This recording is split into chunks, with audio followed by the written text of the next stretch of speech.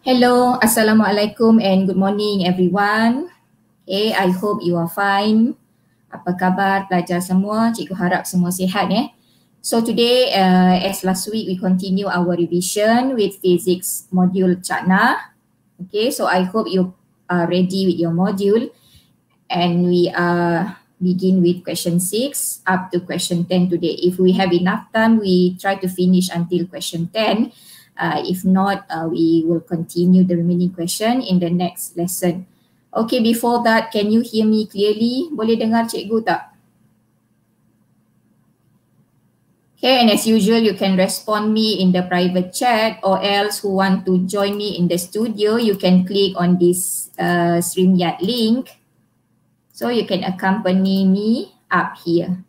Okay, siapa nak teman cikgu duduk atas ni boleh klik dekat link StreamYard yang cikgu hantar.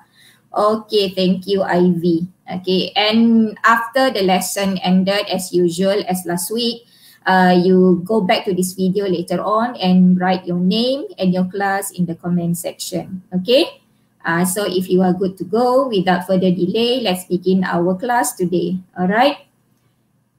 So do you have your module Cakna in front of you, class? Okay, so we begin with question 6. Okay. So this is what we have in question 6. Okay, so the question is, first they give you diagram 8.1. Okay, so in this diagram, it shows a light ray entering a glass prism. Given the refractive index of the glass is 1.51. Okay, so the first question A, what is meant by refractive index? And question B1, you are asked to calculate the critical angle of the glass prism. So let's take a look at this diagram 8.1. Okay, you can see a prism. This is a 45, 90, 45 glass prism, and this is show the incident ray. It is incident at 90 degree with a normal, and it reached this boundary. And given the angle here is I. Okay, so what is refractive index, everyone?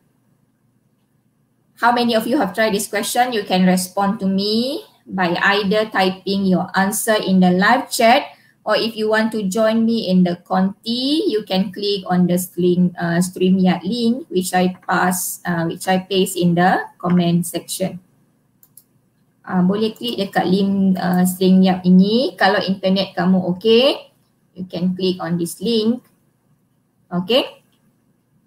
So what is meant by refractive index? Everyone, can you please respond? Apa maksud refractive index? What is meant by refractive index? I'm waiting for your answer. Please answer in the private chat. Or who want to join me in the studio again, you can click on the StreamYard link. Okay, anyone? What is meant by refractive index?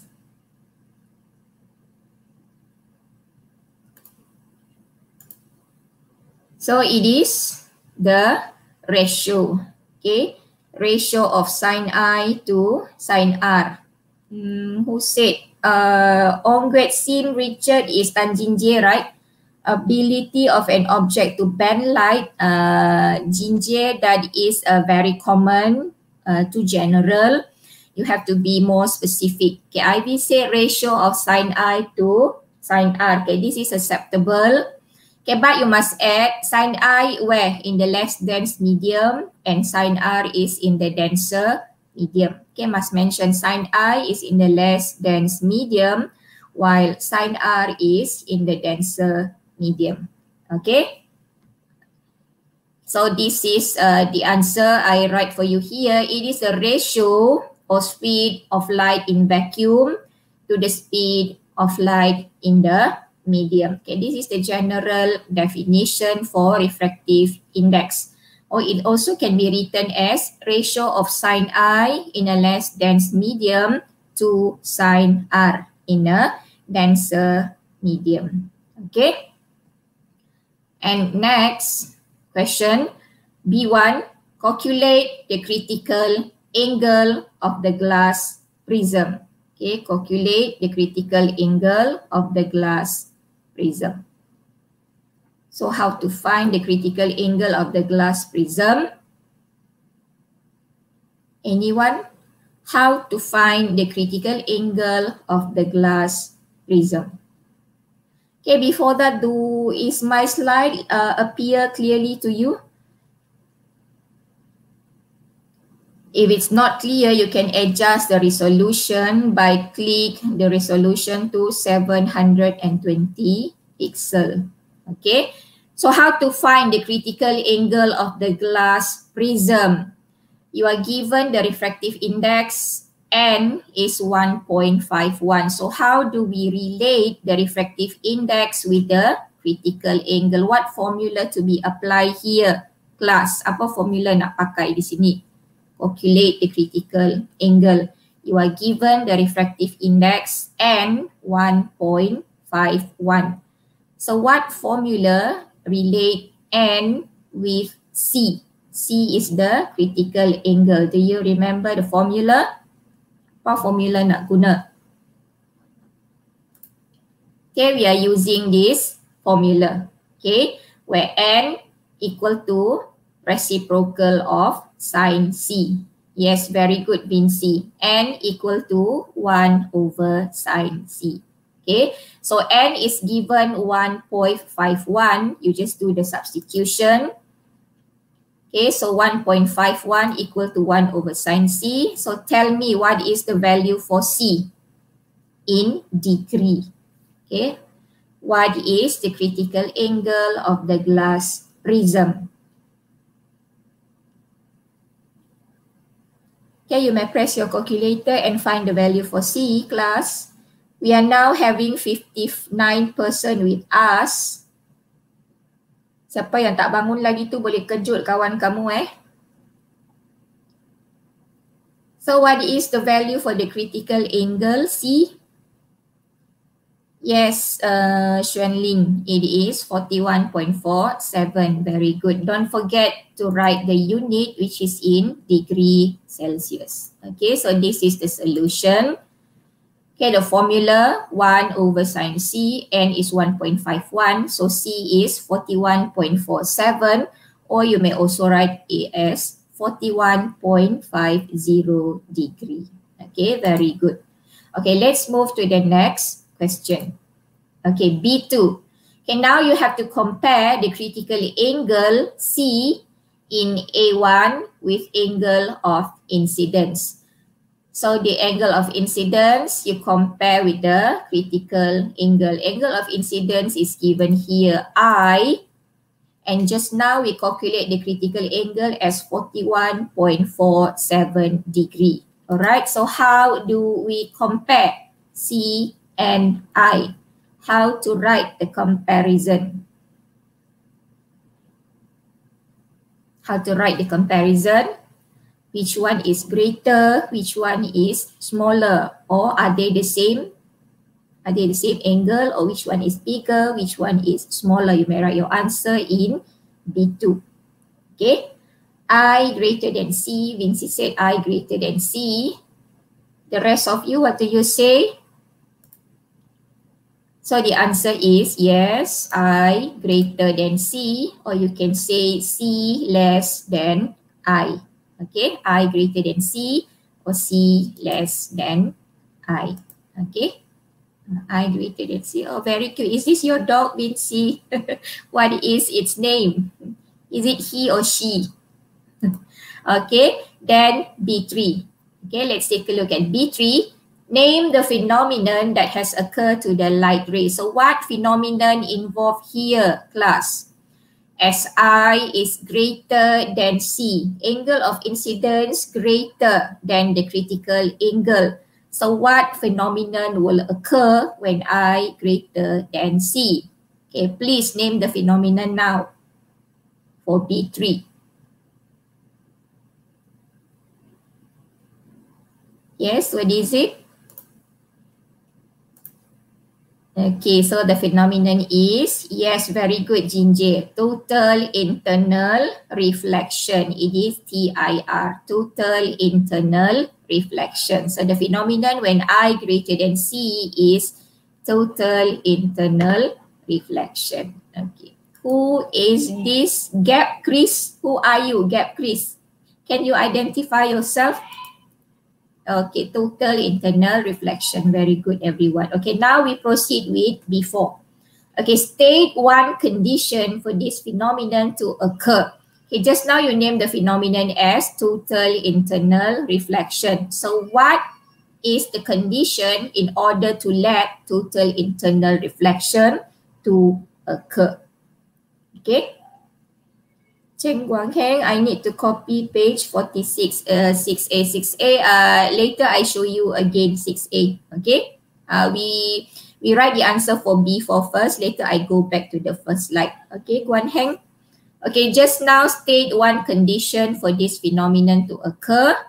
So what phenomenon it must obey, class? Okay, the answer is the same as above. In order to total internal reflection to occur, I must be greater than C. Okay, yes. Or you can say light must travel from denser medium towards a less dense medium. Yes, correct, Vinci. Very good. Chan Min Suan, yes, I greater than C. Or you can say light must travel from a denser medium towards a less dense medium. Okay. From denser to less dense, Jinjay, for total internal reflection to occur mean, now the light travel in the prism, it travel to the air. Okay, it travel to the air and now I is greater than C. So here total internal reflection occur. Okay. Okay, so Guan Heng, I show you back the first slide, A. So this is the meaning of refractive index and this is how we calculate the critical angle. You can take the screenshot first, okay, and later you can copy back the answer. Okay, you can screenshot this slide and later you can copy back the questions. All right, okay. So let's move to the next slide. Okay. Question C. Okay, now question C. Okay, question C, you are given this diagram 8.2. Okay, so this is our related diagram. What is the name of these things, class? What is the name of this optical device? Okay, this is what we call as a binocular. Okay, binocular is used to observe a distant object. All right. So it shows a prism binocular and the position of two prisms on one side of the binocular are as shown. So you can see there are two prisms placed here in the position as shown in the diagram. So on this diagram, you are asked to draw the ray path entering both prisms. And in your drawing, indicate the direction of the ray path. Direction means you have to show the arrow in which direction the light travel to. So this is the eye of the observer and down here is our objective lens where the light from the object enter from. So now you please draw the light enter the objective ray and how it will be move along the prism until finally it reach the eye of the observer. All right. Okay, draw your ray diagram now. And for those who want to show me your drawing, you can come up to the stage by click on this StreamYard link. So you can join me in the studio. Last week, I was accompanied by Kwang Yu, but I don't see him today. So if anyone want to join me or share your answer with your friend, you can click on the StreamYard link here. All right. So are you done with your drawing? Boleh lukis tak the ray diagram?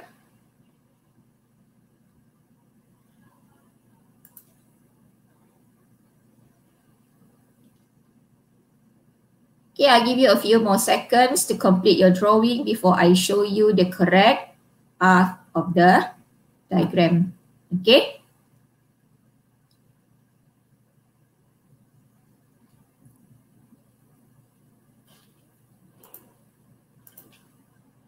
Okay, class, are you done with your drawing? Okay, if you're done, you can check with this answer. So first, we draw.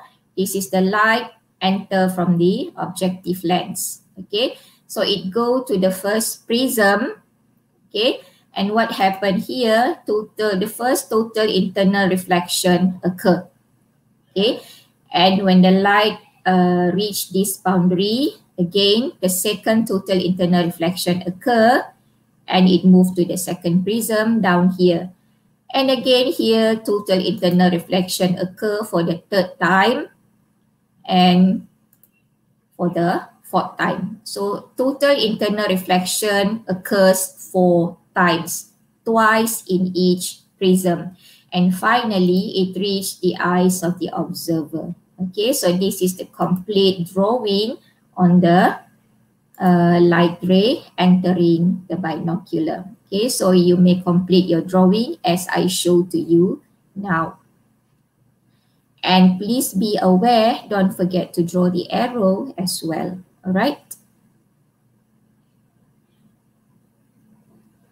Okay, so are you done with your drawing? Can we move to the next slide? Next question, class. Okay, very good. Okay, so we move to the next question. Okay, now question D. Okay, question D, you are given table 8.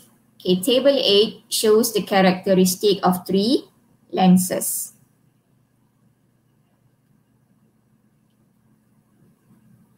Danish, Hisham, we are starting right now. Okay, I am now discussing question 6. For those who are not from SMK Bagan Jaya, you can get the question which we are discussing now from the link which I prepare in the comment section in this video. And not in the live chat section, it is placed in the comment section on this video. Okay, you can go to the question after we finish these classes later on and can try the exercises as well. Okay, Danish, Hisham, thank you for joining us today. Okay, so we continue with question D, class. Okay, again, this is table 8. It shows objective lens is used in the binocular so that the objective can be seen clearer. Okay, so you are given 3 choices of lens, P, Q, and R. And these are the 2 characteristics given. First is the focal length. For P is 1 cm, for Q is 10 cm, and for R is 100 cm. And also given the diameter of the lens, where P has a small diameter and Q and R has a big diameter. All right. So based on table 8, state the suitable characteristic of the lens to be used as an objective lens. So you can highlight this statement. Okay, this information. State the suitable characteristic of the lens to be used as the objective lens. Give 1 reason for the suitable characteristic. Actually, this question 6 is an example of question 8 in section A, paper 2. Okay, class? Okay, so D1. First, we talk about the focal length of the lens. So you are given 2 choices. And in this question, please don't mention about the value, but you just need to mention either the focal length need to be long or need to be short. Okay, long or short. So which one is your choice? Long or short focal length? And what is the reason of choosing a long or short focal length? Yes, Bao Yu Tong said long. How about the rest? What do you say? The focal length must be long or must be short? Panjang ke pendek? Which one is a better choice? So we choose long or longer focal length. Okay, Chan Min Suan, it is long. Bin Si, long, longer focal length, not short. Okay, the focal length should be longer. Okay, why must be longer? Kenapa nak pilih yang panjang? Yutong, what is your reason of choosing a longer focal length? Anybody can think the reason? Why must choose long focal length for the objective lens? Yes, so it is to give a higher magnification. So later the image produced will be bigger in size, higher magnification. Okay, it should be long to give a higher magnification on the image produced later on. Okay, how about the diameter? Okay, now talking about the diameter. Diameter means the thickness. Okay, refers to the thickness of the lens. So it better to be small or better to be big. Small mean thin and big mean thick. Okay, diameter, small or big. You don't say thick. Tak ada thick di sana. You must say big or small. If given thick or thin, then you write thick or thin. But now it is given small or big. So we either say small or big. Okay. So which one? Big, yes. So tengok big or small? Yes, it should be big. Yes, sleepy. Sleepy is Lee Song Jun, right? Okay, Swansea also say big, yes. Okay, Ginger also say big, yes. It should be big. Or you can say bigger. Okay, why the diameter must be big? Kenapa kena besar? Big. Any reason for choosing a big diameter of lens? Jiong Sui, thank you for responding. Yes, it is true, big. Why you choose a big diameter of lens? To give you what? So, to refract more light. You can say to refract more light or to produce brighter image. Okay, to produce more light, to refract more light or to produce brighter image.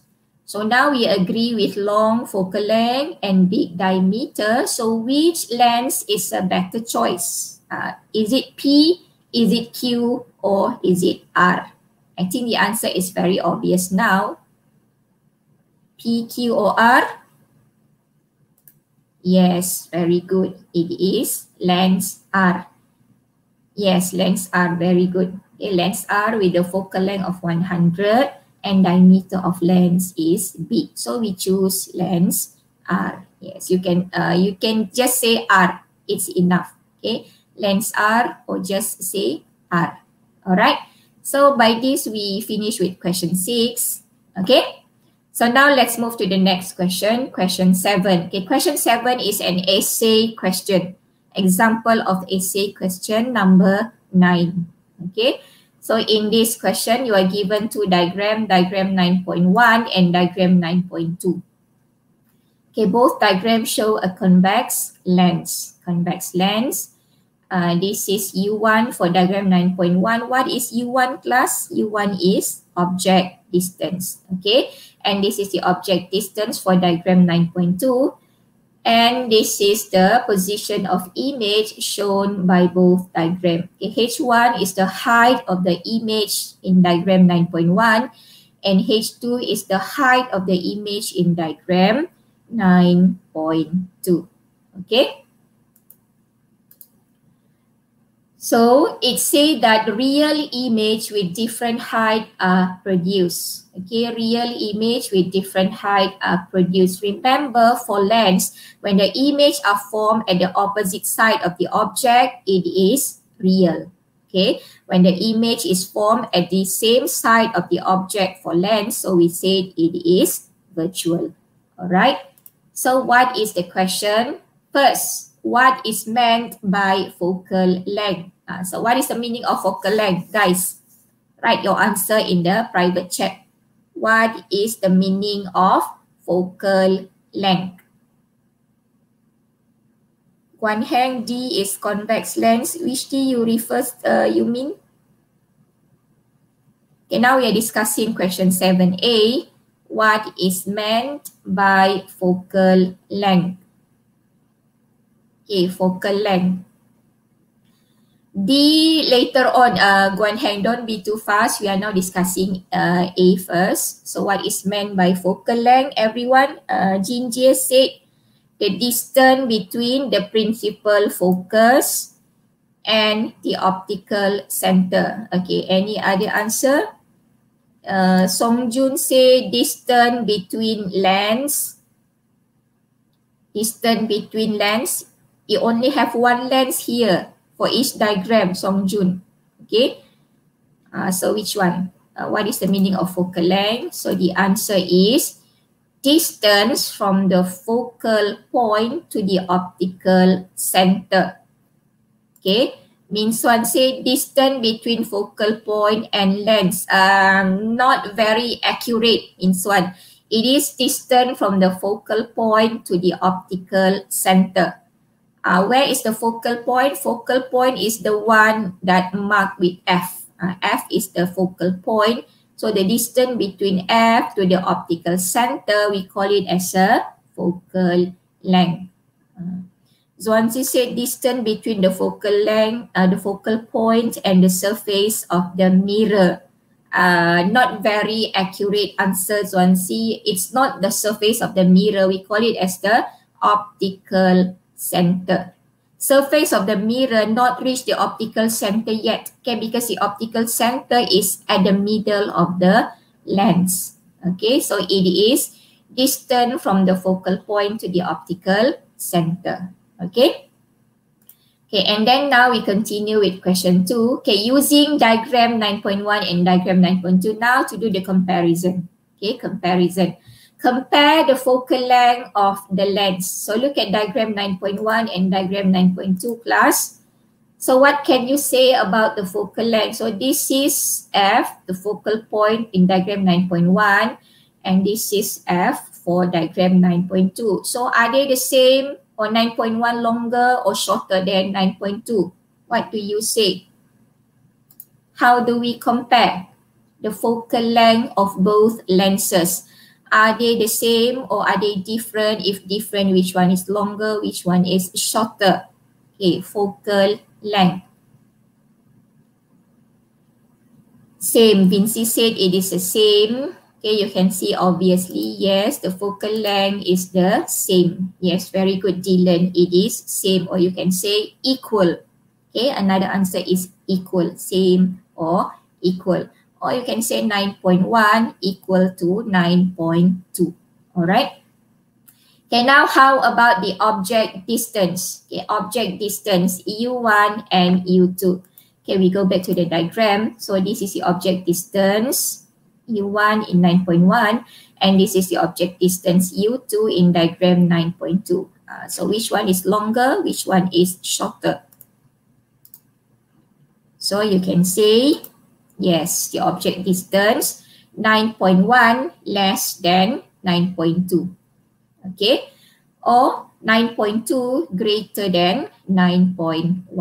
Okay, another way around. 9.1 less than 9.2, or we can say 9.2 greater than 9.1. All right. Okay, very good, everyone. Okay, now we go to the next question. Okay. Now compare the height of the image. Okay, look at the height of the image, H1 and H2. Okay, height of image, H1 or H2. So which one is greater? Which one is smaller? Okay, look at the height of the image, H1 and H2. So what can you say? So you can say that either H1 greater than H2. Yes, Vinci, H1 greater than H2. Or you can mention about the diagram. Here the answer, I write to you the diagram. On 9.1 greater than 9.2. Or you can say H2 less than H.1 or 9.2 less than 9.1. Okay, either one, mana-mana satu pun boleh. Yes, very good, means one. Okay, now C1. Okay, now it's time for us to state the relationship. Relationship first between the object distance and the height of image. And second, to name the light phenomenon occurs in diagram 9.1 and diagram 9.2. Okay, class. So how we say what is the relationship between the object distance and the height of image? So what happened to the height of image when the object distance is increases? As you can see, U1 is shorter, U2 is longer. So when U2 is increases, what happened to the size of image? To the height of image? Yes, very good. Okay, we say you can write increase, decrease. Okay, you can say sorry class, this is an essay question, right? Okay, for essay question, okay, you write the answer in proper. Object distance increases, height of image decreases. Okay, object distance increases, height of image decreases. Okay, this one you can write if this question is a structure question.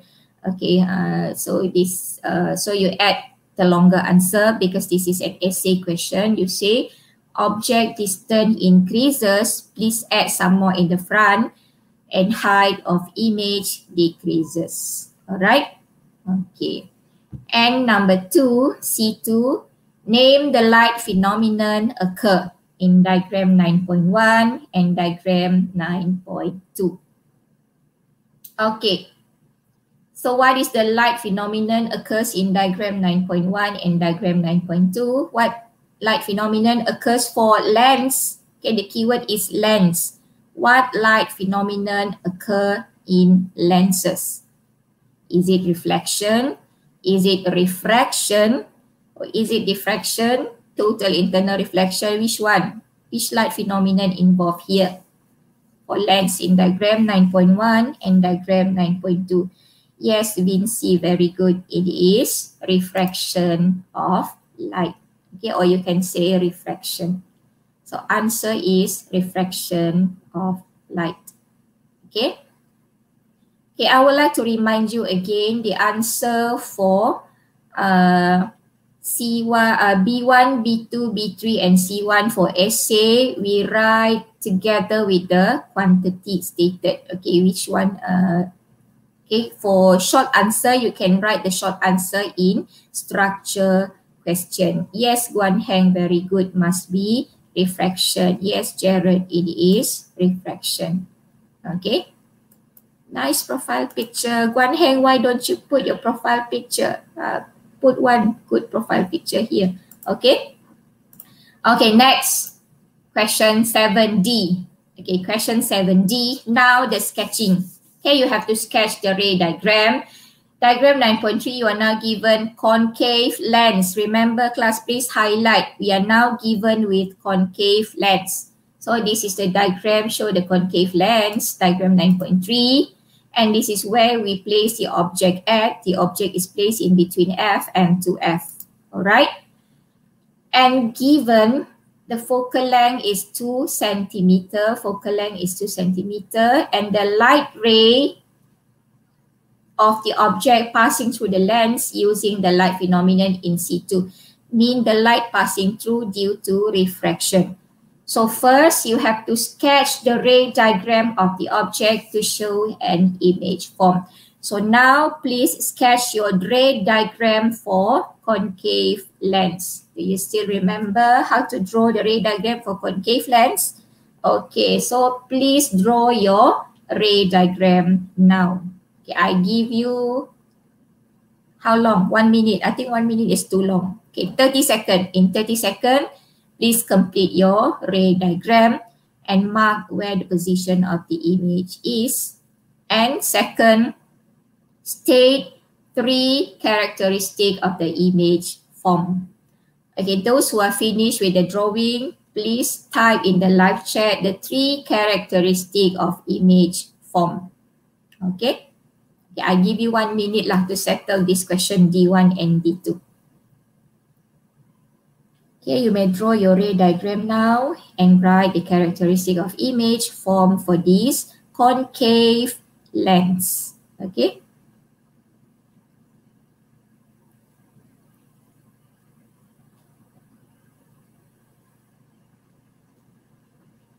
Okay, so are you done with your drawing? Can you share the characteristic of image form for this concave lens? Jinjay said virtual, enlarged, and upright. Who else? Vinci said virtual, upright, and diminished. All right. So far, we have to answer here. Jinjay said virtual, enlarged, and upright, while Vinci said virtual, upright, and diminished. So which one? Later we check. The rest of you, what do you say about the characteristic of image? Okay, first, let's go to the sketching, to the drawing. Okay, first, you draw a parallel ray from the object towards the optical center. Remember, this is a concave lens. Concave lens is a converged or a diverging lens. Was it a converging lens or was it a diverging lens? Or which one? Yes, concave lens is a diverging lens. Mean the diagram must diverge. Yes, Vinci, very good, diverge. So you draw a line diverge. Diverge from the focal point at the front. So it shows this line has been diverged. Okay, second ray diagram from the object towards the optical center. Okay, towards the optical center. So where is the intersecting point of these two lines? So you can see it intersect somewhere here, okay, at the front of the lens. So this is where we draw the position of the image. And you can mark it as I. Okay, you can label the image as I. So this is how we show the ray diagram for the concave lens. Okay, so let's see which characteristic of image is correct. So now the image formed at the same side of the object. So same side. So was it real or was it virtual? For lens formed at the same side is virtual. Okay, number one, virtual. Second, was it appear above the principal axis or below the principal axis? It is now formed above. Okay, so we say it is upright. And then look at the size. You can compare the size with the object. The size has been diminished, okay, or smaller. So these are the three correct characteristics which you can write. It is virtual, upright, and diminished. Means one, how do you draw the ray diagram? Real, inverted, magnified. That one if this lens is a convex lens. But now we are given with concave lens. So please be aware what kind of lens you are given with. Okay, means one, that characteristic if you are given with convex lens. Real, inverted, magnified. Okay, please don't be careless. Alright. So class, we continue with the long essay E. Okay, long essay 10 mark E.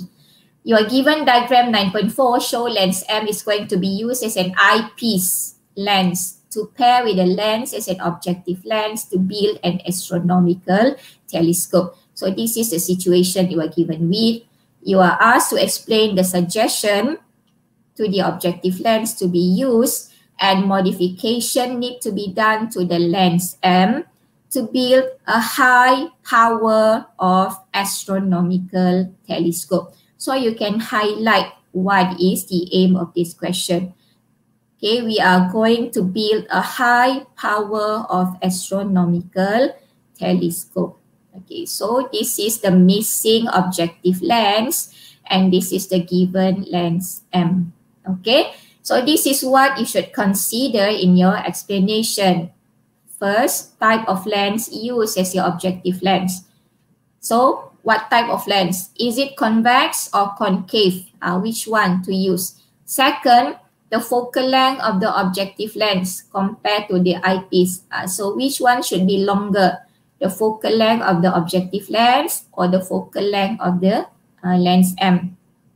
Number three, magnitude of linear magnification. The magnification, better to be big or better to be small? Okay, number 4, the normal adjustment. Normal adjustment is the distance between the objective lens and lens M. And number 5, the diameter of the objective lens used must be big or must be small in diameter. Alright, so first and foremost, as usual, what we need to do is form your table. Okay, this is a long essay, 10 questions. So first of all, form your table. Okay, on the left side, you can say modification or characteristic. And in the second column on the right is the explanation or the reason. Okay, so first modification. What type of lens we must use to build the objective lens class? Was it convex or was it concave? So type your answer in the private chat. Convex or concave?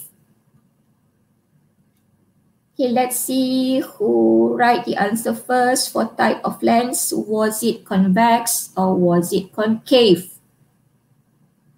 Convex, Songjun say convex. Are you not sure why you have put the question mark there? Min Suan said convex. Okay, anybody else? Kevin C also say convex. So the answer is convex. Okay. So first type of lens is convex. Yes. Okay, Gerald also say convex. Yes, very good. Osas. Who is this Osas 01? Can you identify yourself? Yes, it is convex. So why choosing convex lens? How to explain why you say it is convex? The reason is? Anyone? The reason for choosing convex lens or type of lens, we choose convex. The reason is Jack. Which Jack is this? To receive light from distant object. Yes, Jack, it is convex. And the reason is to receive light from distant object. Because for telescope, right, our object is placed at the infinity, right, very far away from the telescope itself. So we choose convex to receive. So light travel in a parallel way, enter the telescope. So the reason is receive light from distant object or receive light from further object. Magnified image form, that is a reason for another modification. Okay. Okay, so second modification. So second modification, what should you write? What is the second aspect just now? Okay, so the focal length. Okay, focal length of the objective lens must be greater. Okay, must be greater or must be longer than the eyepiece lens. So this is the second modification or the second characteristic we must use. The focal length of the objective lens is greater than the eyepiece of lens M. Okay, why? Why objective lens must have, why the focal length of the objective lens must be longer? What is the reason? So that the image form will be real, inverted, and diminished. Okay, so the image form will be real, inverted, and diminished. Remember, for telescope, the image will form twice.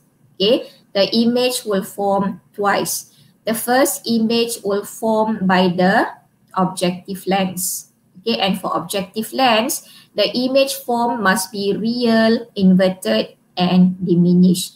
And to get this characteristic of image, the focal length of the objective lens must be longer than the eyepiece.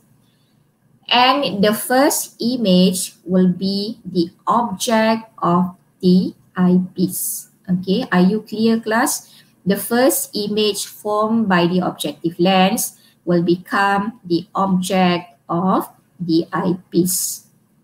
Okay, so later on, the eyepiece will form the second image, which is also the final image of the telescope.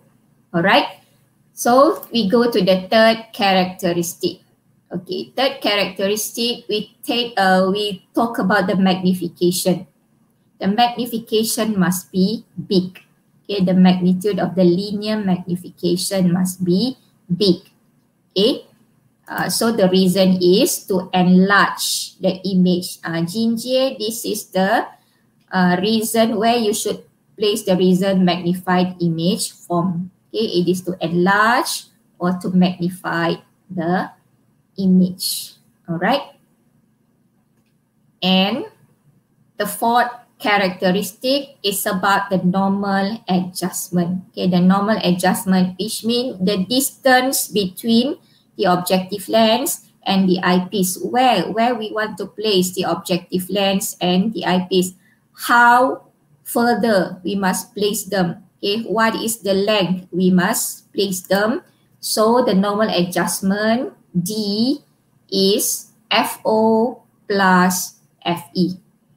Okay, FO plus FE. D is the distance between the objective lens and the eyepiece. So how further we must place them? By adding the focal length of the objective lens plus the focal length of the eyepiece. Let's say the focal length of the objective lens is 15 centimeter. Let's say 15 centimeter. And the focal length of the eyepiece is 10 centimeter. So your total up will be 25, which means the objective lens and the eyepiece must place at a distance of 25 centimeter from one and another. Okay, are you clear, class? This is what we say as a normal adjustment for telescope. So by this, the final image will be formed at infinity. Okay, when we place the objective lens and the eyepiece at this distance, the second image of the final image appear will be formed at infinity. All right. And the last characteristic is the diameter of the objective lens. As the previous question, it must be big. Okay, the diameter must be big. Okay, why must have a big diameter? Do you remember the previous question? What is the reason of having a big diameter? So to produce brighter image. Okay, to produce brighter image or to refract more light. Okay, to refract more light or to produce brighter image. Okay. So I give you a few moments to get the answer, or if you can't catch now, you can go back to the video later on, or you can take the screenshot and jot down the correct modification and explanation. Look at the black hole, one hair. You don't have to reach the black hole terlalu jauh, it was too far. Okay. Okay, next. Okay, question 8. It is now 10:49 a.m. and we are having 75%, 78% with us now. All right, class, question 8. Okay, now move to electricity. Okay. So you are given diagram 10.1. Okay, diagram 10.1, it shows 3 identical bulbs. So bulb A, we have bulb B and bulb C. They are identical. All right. 2 bulb and emitter are placed across PQ. So you can see this is junction PQ. We place bulb A, bulb B, and an emitter there. And then we have junction RS where we place bulb C and an emitter. And the dry cell and the switch is on top of the circuit. Okay, and we have one statement here. Assume the internal resistance of the dry cell is 0. Okay, assume the internal resistance of the dry cell is 0. Okay, so first, what is meant by internal resistance in a dry cell? Okay, what is meant by internal resistance in a dry cell? Okay, type it now in the private chat. Internal resistance.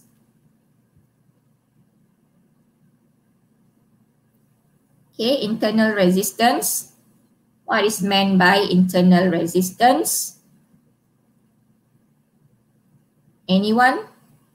Can you type your answer in the private chat? What is meant by internal resistance? Okay. So that's why I suggest you better try on this question first before we do the discussion. Okay, so it will be more efficient for you. Okay. So again, what is meant by internal resistance? It is a resistance due to the electrolyte, okay, that resists the flow of electron in the dry cell. Okay, so the answer is, it is a resistance due to the electrolyte that resists the flow of electrons in the dry cell. So this is meant by internal resistance of a battery or a dry cell. All right. Okay, second question, B1. Okay, B1 is a comparison. Compare number of bulb across PQ and RS. Second, compare the magnitude of current flow across PQ and RS. And number 3, compare the total resistance across PQ and RS. Okay. So how do we compare? Internal resistance related to electromotive force. Yes, Guan Heng, when you are about to calculate the EMF, okay, we put the internal resistance in the formula of E equal to V plus IR. Okay.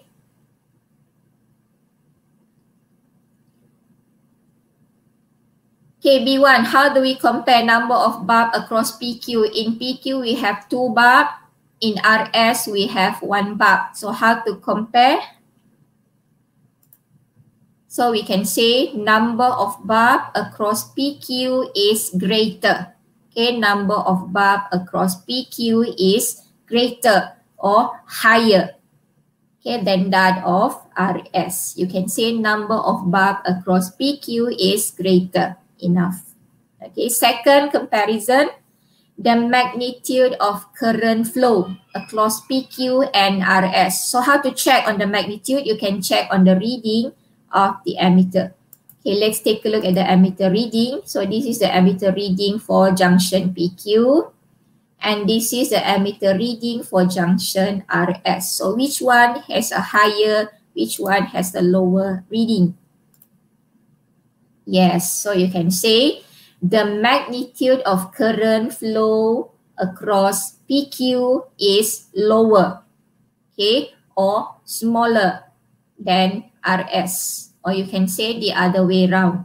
Magnitude of current flow across RS is greater or higher. All right. Okay, and number 3, what about the total resistance across PQ and RS? Remember, total resistance must be opposite to the current, magnitude of current. So what can we say about the total resistance flow? Yes, the total resistance across PQ is greater or higher than in RS. Or you can say the other way around, the total resistance across RS is lower or smaller than in PQ. Okay, so this is how we make a comparison on the number of bulb, the magnitude of current, and the total resistance for PQ and RS. Okay, okay, now let's move to question B. Now is to write the relationship. Okay, the relationship. First, you write the relationship of the number of bulb and the magnitude of current. Okay, and second, to write the relationship between the resistance and the magnitude of current. Okay, first, write the relationship between number of bulb and magnitude of current. Second, resistance and magnitude of current. Okay, everyone, how to write the relationship? So first, you can say the greater the number of bulb, the lower or the smaller the magnitude of current. Or you can say the number of bulb increases the magnitude of current decreases. Okay, I repeat, you can also say the number of bulb increases, the magnitude of current decreases, or the other way around. Okay, and the second relationship, how to say the second relationship, the greater or the higher the resistance, the lower or the smaller the magnitude of current. Or you can say when the resistance increases, so the magnitude of current decreases. Okay, I repeat, when the resistance increases, so the magnitude of current decreases. Okay, class, that's one is for B2, how we write the relationship. Okay, next, we go to question C. A piece of copper wire is connected across bulb B in diagram 10.1. Okay, now we place a copper wire and we connect across bulb B. Okay, this is what bulb B. So we place a copper wire across this bulb. You are asked to explain what will happen to the ammeter reading and the brightness of the bulb. Okay, what happened to the ammeter reading and the brightness of the bulb? Okay, this is an explanation question, 4 marks. Okay, ammeter reading for both. Okay, and brightness of bulb for all. So how we write the explanation for this question? So number 1, you talk about bulb B first. What happened to bulb B when we place a copper wire, we connect a copper wire across bulb B? So what happened to bulb B? Bulb B will not light up, okay, because a short circuit will occur there. Okay, bulb B does not light up. Second, what happened? So by this, the total resistance across PQ will be decreases. So when bulb B went off, mean the total resistance across PQ, because now we have only bulb A left. So the total resistance will be decreases. So the reading of ammeter will be higher. It shows a greater current flow through this PQ. Okay. And the brightness of bulb A and C will be the same. Okay, now brightness of bulb A and bulb C will be the same. Why? Because now the ammeter reading of X and Y is it is not X and Y, of A and C. Okay, it's supposed to be ammeter reading, ammeter reading of X and Y is the same. Okay, when B went off, now A and C is in parallel. Okay, in parallel. So when A and C is in parallel and they are identical, so the voltage flow in A and B is equal to the voltage supply by the dry cell. Okay, so this will give the same amount of current flow towards A and C and giving a same reading on the ammeter X and ammeter Y. Okay, so class, are you clear with the explanation? So first we say what happened to bulb B, and then you talk about the internal resistance in PQ, and next is the brightness of A and C and the ammeter reading of X and Y. Okay. Okay, now we go to the D, question D. In diagram 10.2. Okay, diagram 10.2, now you are given a torchlight. Okay, so this is the diagram of the torchlight we are given. Inside here, we have a dry cell. At the front, we have the bulb, and this is the reflector. Okay, and down here is the contact switch. So what is the question? You are required to modify this torchlight so it will light up brighter. Okay, it will light up brighter. Thank you very much, Danish, for responding. Okay, so how we do the modification? You are given by this guidance. The number of dry cells, internal resistance of the cell must be high or low. Number of dry cell must be increases or must be decreases. Power of the bulb, Okay, must be higher or lower surface of the reflector. Okay, surface of the reflector. And then the position of the bulb, where to place the bulb at. All right. So again, this is a 10 marks essay question. First and foremost, form your table. All right. So on the left side is the modification we need to be done, and the explanation is on the right column. Okay, first, number of dry cell. Okay, you can say increase the number of dry cell. Mean use more number of dry cell. Just now it showed 2, mean we use more than 2, 3, 4, and so on. Okay, why? What is the reason of increasing the number of dry cell? So it will supply us a greater voltage. Okay, it will supply a greater voltage to the torchlight. Second, the internal resistance of the cell. Indeed, it must be low internal resistance. Why? So that it will cause a less voltage drop. Okay, so low internal resistance inside the cell will cause a less voltage drop. Means more voltage can be supplied to the torchlight. Okay, then the bulb must use high power. Okay, high power of bulb. For what? To produce more light. Remember, in your explanation, you cannot say to have a brighter light, because it already stated in the question. Whatever stated in the question, you cannot write as your reason. Change it to another words. So we can say to produce more light. All right. And then number 4, the surface of the reflector. So the surface of the reflector, you can say shiny. Okay, shiny surface reflector. Okay, why must be shiny surface reflector? Because a shiny surface is a good reflector. Or you can say can reflect no light, can reflect most of the light. All right.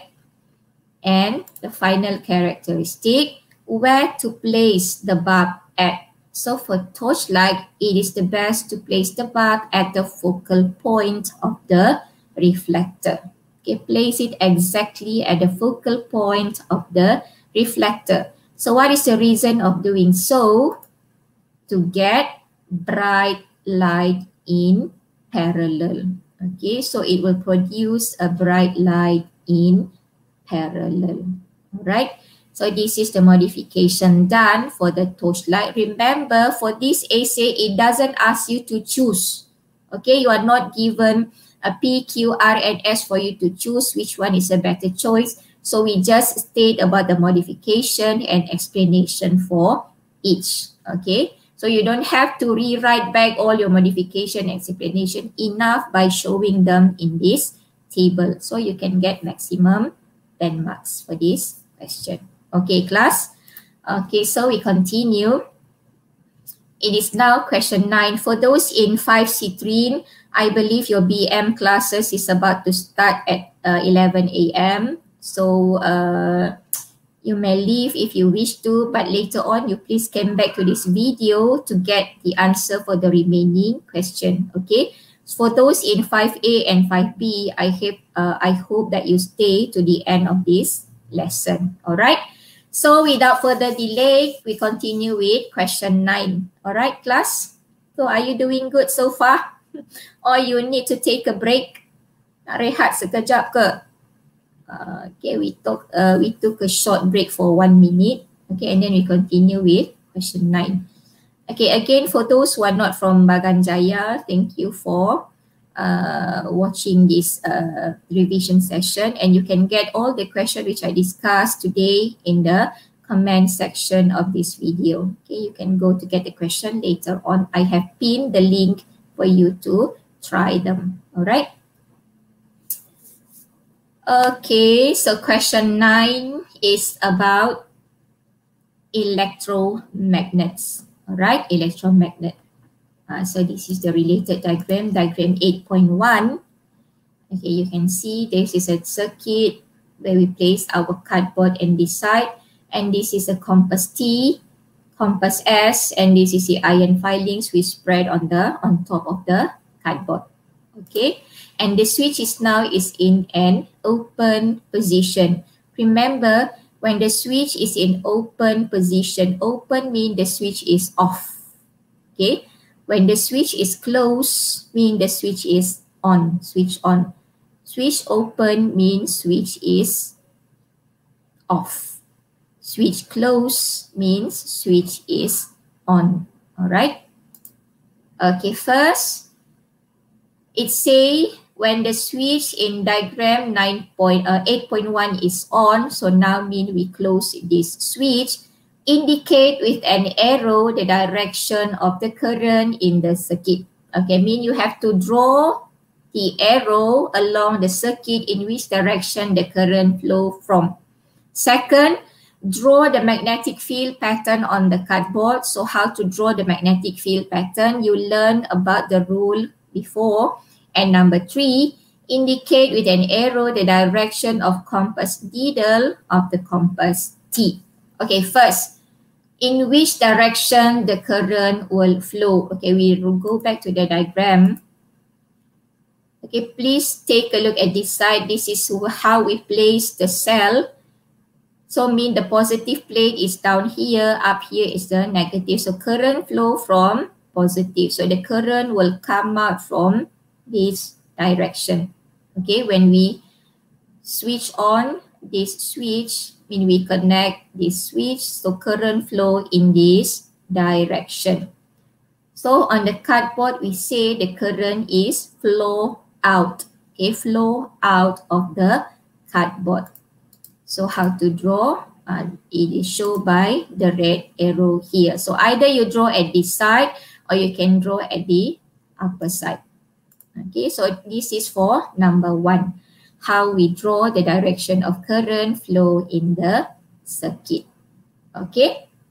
Next, draw the magnetic field pattern on the cardboard. So how to draw the magnetic field pattern? So now we know the current flow out of paper. And this is a straight wire conductor. So how to determine the magnetic field pattern? So which rule or which law we can apply here? You can imagine this is the conductor in a vertical position, and we held with our right hand grip. Okay, right hand grip. Our thumb pointing to the direction of current. Now the current flow out. So our thumb should be pointing upwards. Okay, thumb should be pointing upwards. And you see your curl finger now, in which direction it rotate at. Rotate at anti-clockwise or rotate in a clockwise direction. Clockwise or anti-clockwise. Please indicate now. Clockwise or anti-clockwise. So first we draw the magnetic field pattern by show the circular line. And then you determine the direction. So the direction, if you look at your curl finger, the direction is anti-clockwise. Okay, the direction will be, yes, Vinci, very good, it is anti-clockwise. Draw the magnetic field pattern and show the direction of anti-clockwise rotation. Okay, and number 3, okay, indicate with an arrow the direction of compass needle of the compass T. So where is compass T? So the needle pointed to where? Pointed to the right, pointed to the left, or point upwards or point downwards. Okay, which direction? Number 3, compass T. Compass T is placed down here. So by this, so the direction of the compass supposed to be pointing to the right. Okay, pointing to the right. As our magnetic field is in an anti-clockwise rotation. Yes, Vinci, very good. It is anti-clockwise, and compass T pointing to the right. Okay.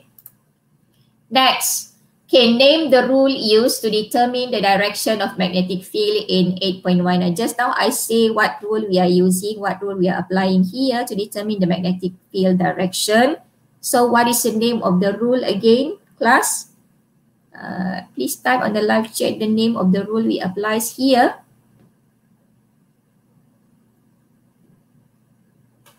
Yes, very good. Okay, very good. Means C. It is right hand grip rule. Okay, right hand grip rule is the name of the rule to determine the direction of magnetic field. Okay, very good. Right hand grip rule. Okay, question 9. Okay, so that's question 9C. Now 9C. 9C is now the application. Okay, you are given 3 choices of electric motor as shown in this diagram. This is X. So it shows the fan blade, and this is the semicircular shape of permanent magnet. And we have a number of turn of coil here is 50 turns. And it applies 3 number of battery. Okay.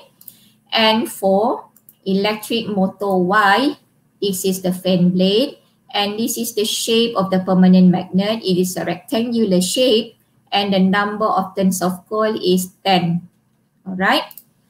While for electric motor Z, this is the fan blade again, and this is the shape of the permanent magnet. It is given rectangular, and the number of turn of coil is 50, and it used 3 battery. Okay. For electric motor Y, it used a single battery, 1 battery saja. Okay. So these 3 electric fan is used to build a small portable fan. Portable means mobile. You can bring the fan anywhere it is mobile, can be shifted. Okay, portable. So first, number of turn of coil. So we have 2 choices, 10 and 50, mean small and great number of turns. Okay, smaller or greater number of the. Remember, don't write the value. Don't write 10, don't write 50. Okay, write either higher or lower, smaller or greater. Alright, so number of turn, which one? Want to use more number of turn or less number of turn? So we say greater. Yes, greater. Okay, greater or higher, bigger. Okay, greater or higher. Why? What is the reason of choosing a greater or higher number of turn of coil? For what? Dylan, yes, greater. For what? What is the reason for choosing a greater number of turns of coil? It is to, yes, increase the strength of magnetic field. Okay, to increase the strength of magnetic field, or you can say stronger magnetic field. Okay, stronger magnetic field, or to increase strength of magnetic field. Okay, second, now number of battery use. Okay, number of battery use. Sama juga, greater, higher, smaller, lower. More or less. Jangan tulis more or less. Okay, I always advise you, please try to avoid to use more or less in your answer. Okay, so number of battery, it is better to be greater or better to be smaller? Yes, it is greater or higher. Okay, why? Why must choose greater number of battery? What is the reason of choosing a battery of greater number? To produce a greater or higher current. So the current flow to the circuit will be greater. Okay, higher or greater current. Okay. Dylan say more voltage produced. Okay, more voltage produced. Okay, so this one is electromagnetism. Normally in electromagnetism, we talk about the strength of the magnetic field and the strength of the current flow in the coil. Okay, for electricity, yes, we mentioned about the voltage. All right. So number 3, how about the shape of the permanent magnet? Okay, just now you are given 2 choices, either to use the semicircular shape or the rectangular shape. So which one is a better choice? Semicircular or rectangular shape? Which one? Yes, very good. We choose a semicircular shape of permanent magnet. Okay, why? Why we are choosing a semicircular shape of permanent magnet instead of the rectangular shape? Yes, Xuan Ling, it is semicircular. And the reason is Pincy to produce radial magnetic field. Okay, any other reason? Produce radial magnetic field. Any other answer? Okay, Vinci said to produce radial magnetic field. How about you? What do you say? Okay, so it is to form a uniform rotation of the fan blade. Okay, to form a uniform rotation of the fan blade, or you can say so that constant force acting on the fan blade. Constant force refers to the radial magnetic field, as Vinci stated just now. Okay, so the reason is to produce constant force acting on the fan blade, or so that the fan blade rotate uniformly. Okay, so this is the reason why we are choosing a semicircular shape of permanent magnet. To prevent leakage of current, it is not accurate, Xuan Ling. Okay, it is to form constant force or to ensure the blade rotate uniformly. All right. Okay.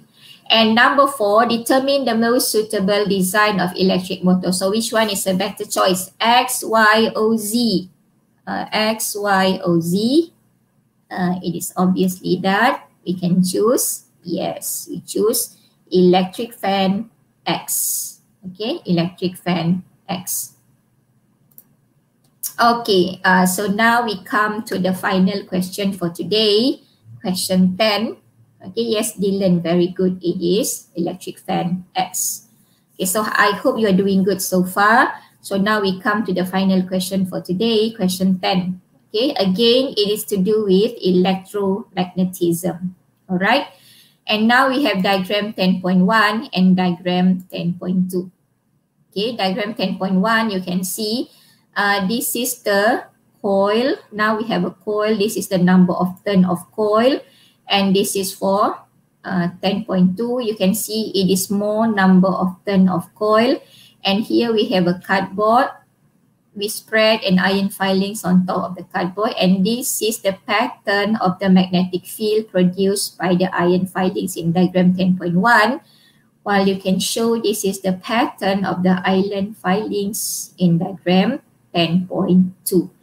And down here is the ammeter reading for both diagram. Okay, so you have to look at the diagram and observe what is the similarity or the differences in both diagram. All right. Okay, so now the first question A, what is meant by magnetic field? Remember for essay question, the first question must normally ask about the definition or the concept applied throughout the questions. So what is meant by magnetic field? Anyone, do you remember what is meant by magnetic field? Okay, you can share your answer in the comment section. Yes, it is a region in which a magnetic material experiences a magnetic force. Or you can say it is a region in which a current carrying conductor experiences a magnetic force. Okay, that is meant by magnetic field. A region in which a current carrying conductor or a magnetic material experiences a magnetic force. Okay. Next, question B. Okay, now is the comparison.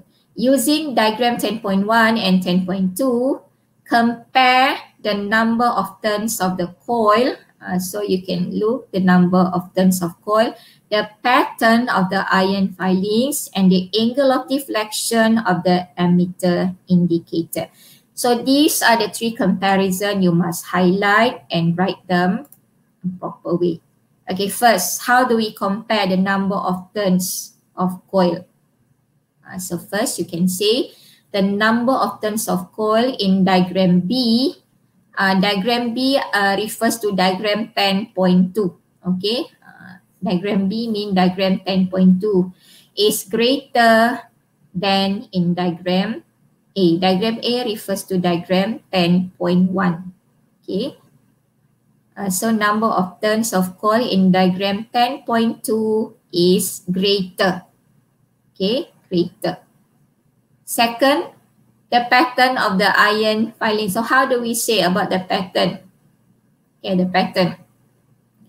You can say both have a circular pattern, but they are different in the density. So which one is denser, which one is less dense? So you can say the pattern of the iron filings formed on the cardboard shown in diagram B is denser.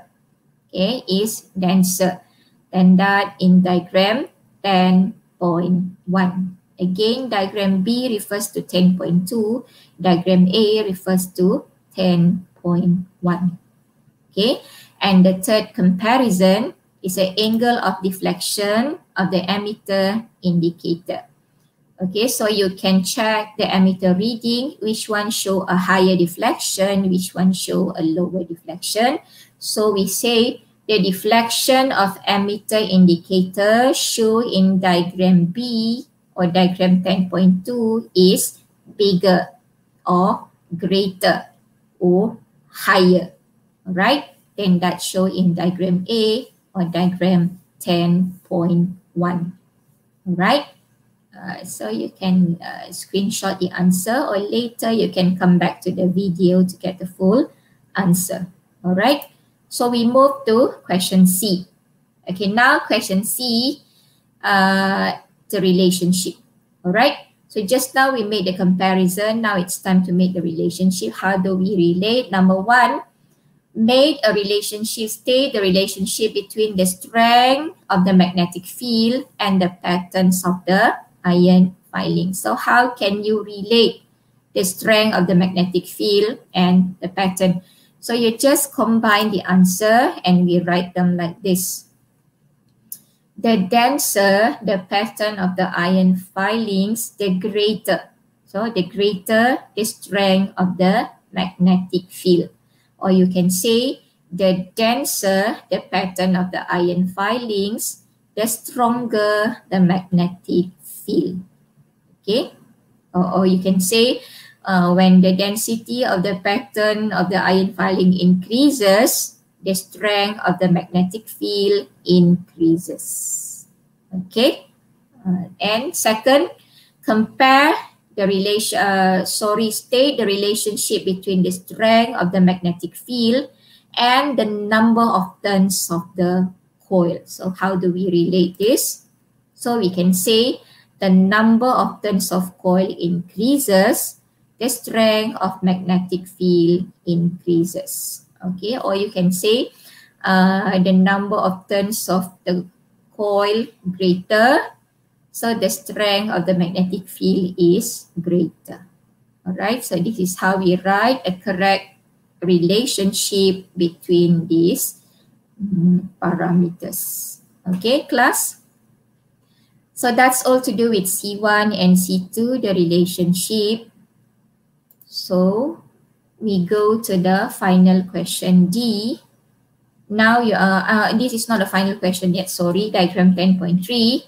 Now you are given two thin copper strip, PQ and RS, which is connected to a circuit. So this is the new diagram given in question D. PQ and RS is a thin copper strips. Okay, and they are connected to this circuit. Okay, So what is the question relate? Explain what happened to PQ and RS when the switch is on. Okay, so PQ and RS is a current carrying conductor. We place them in parallel position, and this is how they are connected at. So if you look at the circuit, current flow from this position when the switch is closed, current flow in this position mean it will enter S. Current will enter S, flow to R. Okay, current enter S to R. Okay, and at this side, okay, how the current flow mean the current flow in the opposite direction from P to Q. All right.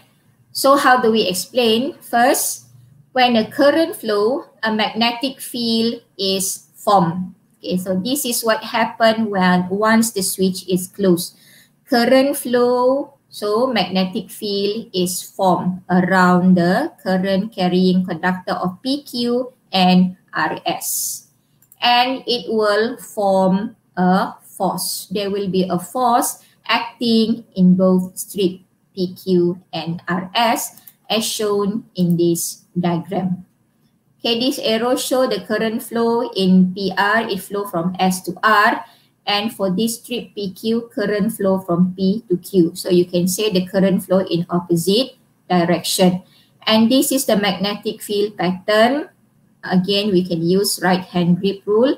For RS, the magnetic field pattern is anti-clockwise, since the current flow out of the plane, flow above. And for PQ, the current flow into the plane, so the direction of magnetic field is clockwise.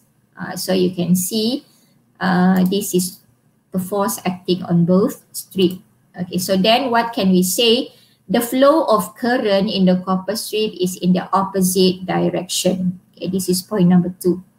And then the direction of magnetic field between the two thin strips of copper are in the same direction. Okay, at the center, you can see the magnetic field is flow in the same direction at the center, which means that a stronger magnetic field is produced at the center. So stronger magnetic field produced at the center, it will push both strips, so they will repel. So the strip move from a stronger region towards a weaker region. So in the end, both strips will be repelled. Okay. So we say this will produce stronger magnetic field in the region between the two strips, and they will repel each other. Okay, so this is how we explain what happened to strip PQ and RS when the switch is on. Okay, so that goes for D, 4 marks. Okay, so I think we've come to the final question. Question E, this is diagram 12.4, 10.4. Okay, so you are given an electric motor. Okay, now you are given a motor supply with 12 volt of AC current. Okay, you can see there are 2 slip ring there. So we know it is connected to an AC current. Okay, first explain how the motor is able to rotate. So this question asks you to explain the principle of working of an AC motor. So how does AC motor works? Okay, so this is the diagram show how the catapult field are produced. Okay, first, when the power supply is switched on, so we say the flow of current in the coil form a magnetic field. Okay, next, the magnetic field due to the current carrying conductor and the magnetic field due to the permanent magnet interact. Mean there will be a combination of magnetic field between the coil and the permanent wire. Okay, permanent magnet, sorry. So this will form a catapult field. All right, as stated in point number 3. This causes a catapult field which is formed around each side of the coil. So finally what happened? A pair of equal but opposite force is formed which rotate the armature. So you can see the coil on the left side rotate upwards while the coil on the right side rotate downwards. So it will rotate in a clockwise rotation. Okay, so it will rotate in a clockwise rotation. Okay, so this is how we explain how the AC motor works. Okay, so next, E2, using a 12 volt AC power supply. Okay, now explain the modification. Okay, need to be done on the motor and the external circuit to be enable the motor to be a DC. Okay, now we are given AC motor. Now, how to convert AC motor into a DC motor? And plus, it can rotate faster. So there are two things we have to modify. First, change AC motor into DC motor. Second, we want to make the motor to rotate faster. Okay. So first, how to change AC to DC? If you remember, to change AC to DC, we must place a diode. Okay, we place a diode. So what is a diode? Diode ini is an electronic component which allow current pass through in one direction only. So use a diode and a capacitor. Also, you can say use a rectification circuit. Diode is a rectification circuit. Okay, why we use diode? So this is to change AC to DC. Okay, next, the slip ring we change into a commutator. Remember, slip ring is used in AC motor, and in DC motor we use a split ring commutator, or you can say a commutator. All right. Why? This is to reverse the direction of the current in the armature. Okay, to reverse the direction of current in the armature. Okay, next. How to make the motor rotate faster? So what can we do is increasing the number of turns. Okay, increase the number of turns, coil, or increase the strength of magnetic field, or you can say use an iron core, or also we can use a thick wires. So all these will increase the strength of magnetic field. So by that will increase the rotation of the motor. Okay, so the reason is to increase the strength of the force acting on the coil so it can rotate faster. Oh, sorry, I go back to the slide again. Okay, so on top is the modification and below is the explanation. Okay, this question allocates 6 marks, right? So use a diode is the first point. So to change AC to DC, this is the reason. Second modification, replace slip ring with a commutator. And this is the reason to reverse the direction of current in the armature. Okay, the third modification, we can increase the number of turn, or you can say increase the strength, or you can say use an iron core or using a thick wire. And the reason is to increase the strength of the force. So modification number 1, reason number 1, modification number 2, reason number 2, modification number 3, and reason number 3. Okay, class. So I think that's all the question for today. Question 6 to question 10. Now is 11:35. So we have successfully discussed 5 questions today as we planned. I would like to congratulate all of you who joined the session today. And if you miss any of the answer, you can go back to the video later on. And please, as last week, write down your name and your class on the comment section, as it will be counted as your attendance for today. Okay. So any last word from you before we end this session? You can type on the private chat. Again, I would like to thank everyone who joined this lesson today. And I hope you can plan and schedule your time wisely, as you are the one who manage your time right now in this MCO period. Okay, so please don't take any of this lesson for granted.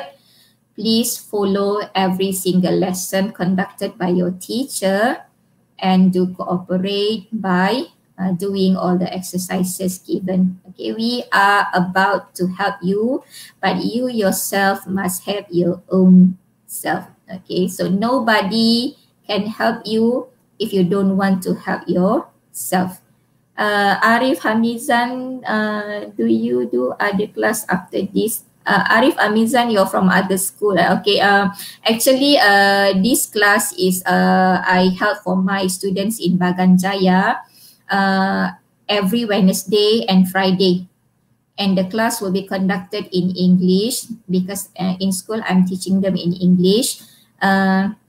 For the online tuition I conducted with my group in Akademi YouTuber, you can follow us on every Sunday. Okay, in every Sunday, 2:30 p.m.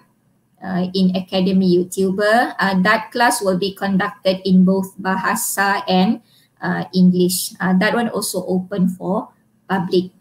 But if you want to join my class with my student in Bagan Jaya every Wednesday and Friday, also no problem. And the exercises we are discussing in this lesson, you can get them from the comment section in the video. Okay, so after this live stream ended, you can go back to the video and get the exercises as well. Okay. So anything else? Okay, Bagan Jaya student, again, please don't forget to come back to the video and write your name and your class as for your attendance today. Okay, everyone, that's all for today. Again, thank you and have a good day ahead and stay safe, stay healthy. Okay, Assalamualaikum and bye. See you again this Friday. Okay, thank you.